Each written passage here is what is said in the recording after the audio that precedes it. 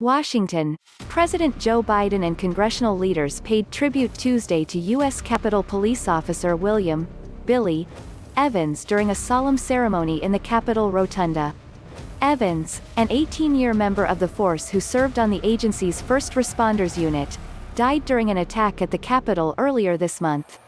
His body is lying in honor in the Rotunda, an unusual distinction for a private citizen. Biden said Evans was defined by his dignity, his decency, his loyalty, and his courage. The president said Evans reminded him of the kids he grew up with in Pennsylvania, never scared of a fight, unable to say no whenever he was needed. He was the one who always kept his word, Biden said. If he said he'd be there, he'd be there.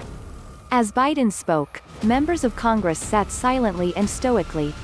Senator Tim Kaine, DVA, rubbed his eyes at one point, while Senator Elizabeth Warren, D-Mass, wrung her hands. Evans' flag-draped coffin arrived at the Capitol with a police escort shortly after 10:30 a.m. Dozens of uniformed officers lined both sides of the east front steps as pallbearers carried the casket into the rotunda, where it rested on a black-covered catafalque that once held Abraham Lincoln's coffin. As his casket was carried in and placed, the rotunda was silent. Biden stood with his hand over his heart. Some 50 police officers stood at attention. Evans' family, the mother of his 2 children, his son and daughter, and his mother, sat off to the side of the podium where congressional leadership and the president addressed the crowd. Evans' young children, Logan, 9, and Abigail, 7, held stuffed toys.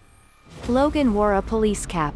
At one point, Abigail dropped a toy replica of the Capitol, prompting Biden, who was sitting closest to the family, to get up from his chair, walk over and pick it up, and hand it back to her. "We are all shocked by the senselessness of this loss," said Senate Majority Leader Chuck Schumer, DN. Why? Who urged Evans' fellow officers to keep his memory alive. House Speaker Nancy Pelosi, D-Calif, called Evans a martyr for our democracy, and said he joined the pantheon of heroes who gave their lives to defend the Capitol, including officers killed during the January 6 mob attack on the seat of the federal government. Pelosi walked down the line of family members after her remarks and hugged Janice, Officer Evans' mother. As the United States Army Chorus Quartet sang "Amazing Grace," Shannon Terranova, the mother of Evans' children, tearfully pulled Abigail into her side. Through the duration of the performance, Biden kept his hands grasped, and his head bowed. When Senate Chaplain Barry Black said the final prayer, Logan hugged a stuffed bear and continued to do so as they observed the wreath and the casket on the way out.